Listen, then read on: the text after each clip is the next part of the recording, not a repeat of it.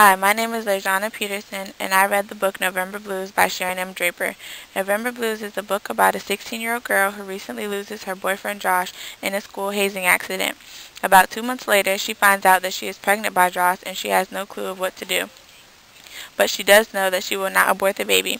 When her late boyfriend's parents get a hold of the news that November is pregnant, they try to buy the baby from her to fill the void of their dead son. This book also has a parallel story about the cousin of the boy that died. His name is Jeremiah. He has a hard time with his cousin's death because they were the best of friends. He has to make certain decisions in life that will alter who he is for the rest of his life.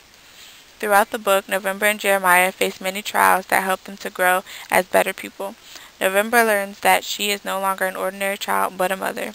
Jeremiah learns that the decisions that he makes in his life are judged by those around him. With the help of their family and friends, November and Josh end up overcoming their trials. The ending of the story is tragic, surprising, and happy all at the same time. If you love dramas and stories about real-life situations, then this book is a must-read.